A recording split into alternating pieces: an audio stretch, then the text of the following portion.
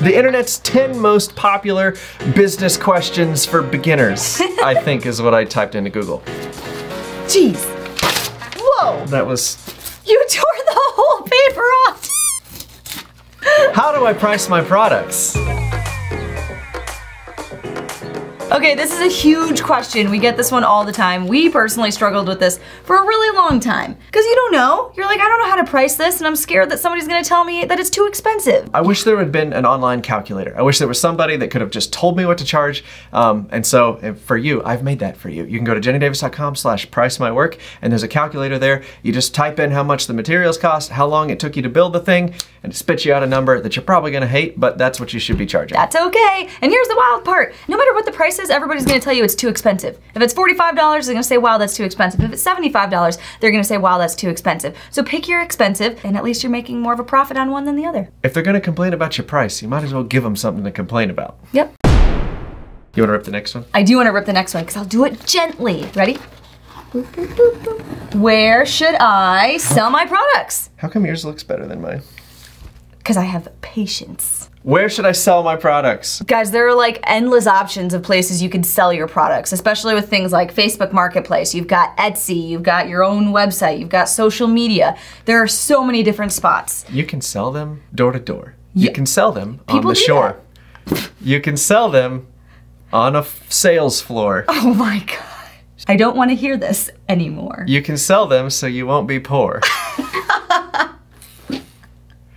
That was good. Pick whatever platform you think is gonna work best for you. I know everybody just assumes that like you must go to Etsy or you must go to Facebook Marketplace. Do you remember the video we made a really long time ago where we got all our friends in like the maker community to ask us, do you have an Etsy? And the whole video started, do you have an Etsy? Do you have an Etsy? Do you have an Etsy? Because we were literally getting asked by everyone when we said we were like woodworkers and stuff. They're like, you must have an Etsy. And we're like, actually no. We were making way more money just doing word of mouth sales and marketing. So yeah.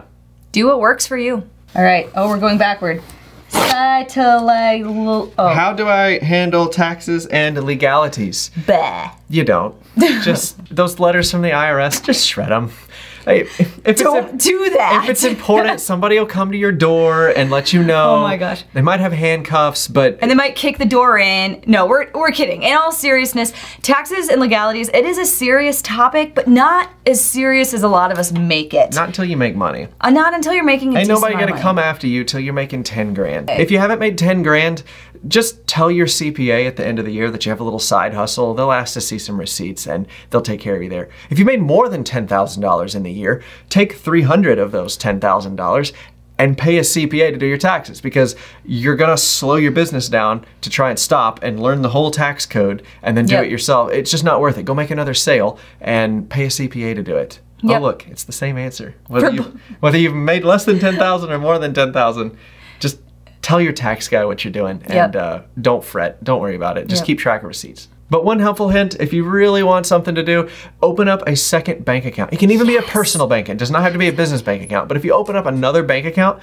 and keep all your business money separate from all your personal money, your CPA will sing your praises They will the rest love of the year. you. Yes.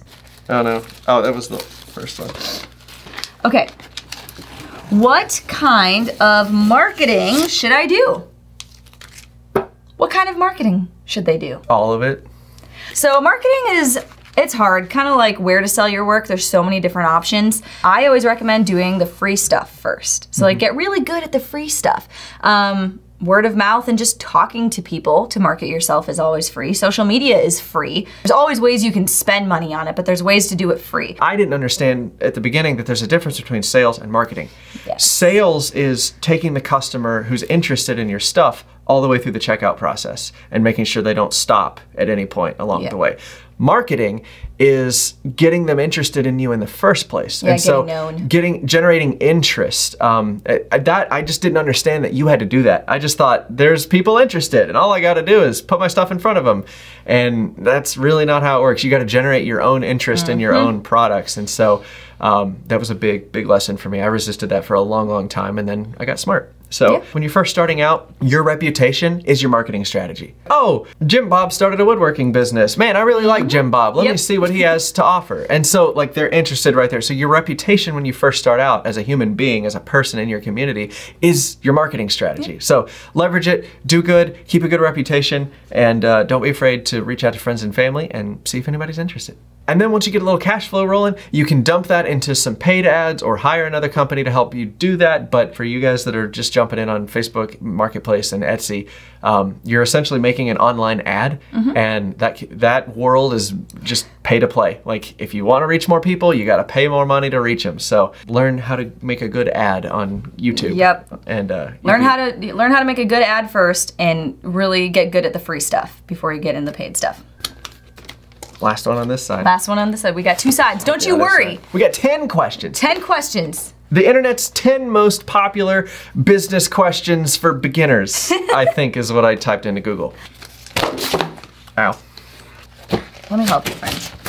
How do I package and ship my products? Okay, so. You put it in a box, and then you mail it. And you just chuck it in the mailbox. Shipping is a cost that can get away from you really fast. It can be really expensive if you're not careful or you're not smart. First things first, do not walk into the post office. Yes. Do not walk into Kinko's. Do not walk into the UPS store and just say, hi, I want to ship this. You're paying 3 times as much as you should. That's the most expensive way you could possibly do it. I got 3 websites for you. If you're trying to ship and do your stuff, go to, I got them written down, Shippo.com or GoShippo.com, Pirate Ship, or ShipStation. Those 3, or I think Stamps.com is a 4th one. There you go, bonus, extra one.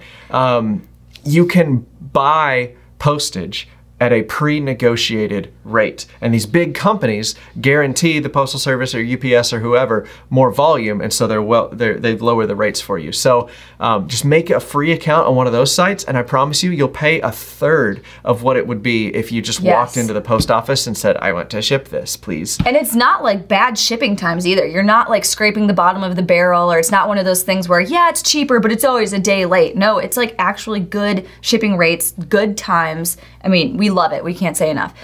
So go check those out before you start shipping your products and incorporate that into your business.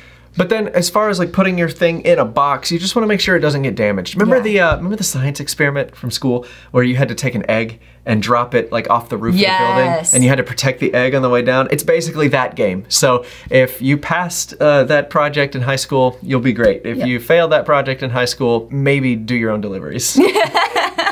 So it's basically that game. Yep. If you want to run the science experiment yourself, most of the shipping companies say if your box can survive a fall from 10 feet, then you should be good to go. So on to the other side. Here we go. How do I manage inventory? Oh, simplest answer, just keep track of your stuff. Count it up every once in a while. Don't just blindly throw things on the rack or, sell things and not, keep track of how much you have left. Oh my gosh. Go on. Anyway, so that's the most important part with inventory. For us, we like to know roughly how many products we're making at one time. We like to know typically how many we send out per week, and we do count it weekly just to make sure we're not like accidentally losing some. Do I have any fellow hoarders out there? I'm a hoarder.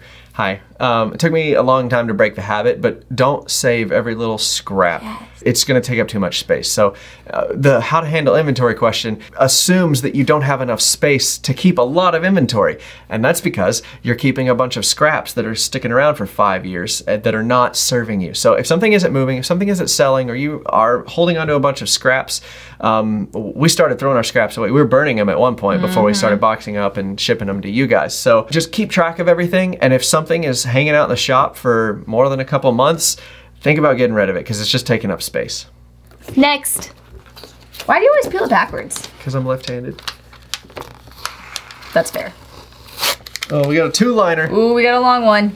What customer service practices should I follow? Be nice.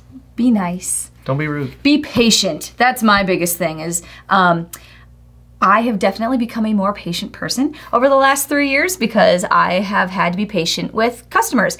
A lot of them don't require my patience. I will say that first and foremost. I know everybody's really worried that they're gonna get like these nightmare customers. That's only like maybe 1% of the people you're gonna work with. The rest of people, I wanna be patient with. I love them. They're great. They're fantastic customers. They're repeat customers. I would say though, treat everyone fairly. And I know that sounds like a no duh sort of thing, but don't treat the nice people better than your bad customers. Treat everybody the same, because the people that may seem nice to you up front may ask for something that's just over the line and cutting into your profits too much. You just sort of have to develop a thick skin and just treat everybody equally. If they're really nice, great. Take them to checkout, give them a good product, but don't be overly nice and don't give too many discounts. Because it's hard to tell which ones you'll give an inch and they'll take a mile. Sometimes you're like, I swear they won't manipulate me, they won't over ask, they won't ask for too much, and then 2 weeks later, they're asking for something. They made 6 changes to the project, then they want to renegotiate the price before delivery. So just be careful, treat everybody equally, and then don't get too excited when somebody's an easy customer, because you never know what they're going to pull out of their back pocket. So just fairness goes both ways. So be fair to yourself as well. Also, quick note, be more generous. I know I just said protect yourself, but also be generous. You will have more people appreciate a generous customer service policy than you will have people that abuse it. They did a study, it's like 8,000 to 1. Is like the number of people that abused and like lied and cheat and steal on, the study was on Craigslist and eBay postings in the early days, but it was like 8,000 to 1 good actors to bad actors. So just understand, like, you're not going to get the evil manipulative person as often as you anticipate. So just be nice, treat everybody fairly, but at the end of the day, know you're gonna have to handle returns. 1 in 50 customers roughly is going to want to return whatever it is that you're selling. So bump your prices up a little bit to accommodate for that. Don't be blindsided when somebody wants to return something. Go ahead and bake that into your pricing structure. All right, number 8. 8. How do I make my products stand out? So this one's kind of funny because us as makers, like, you already make a product that is beautiful, it's amazing, it's high quality, it's unique, it's art, and it will stand out just in and of itself. But if nobody knows your product exists, it's impossible for it to stand out. Your product is better, but it doesn't stand out unless you put it out there. So be louder than your competition. Go see more people, go talk to more people, do more events, pay more in ads. Do whatever you gotta do to be louder than your competition. That's the only way to get ahead, because somebody with a good marketing strategy and a bad product will make more money than somebody with a good product and a bad marketing strategy. Every time. Every time. Number 9. I like a number 9 with fries. Should I offer custom orders? It depends.